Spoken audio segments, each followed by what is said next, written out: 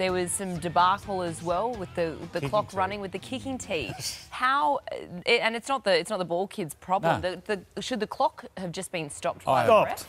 Stop the clock. And look at this. That's what they said. How long since you've seen someone kick without a kicking tee?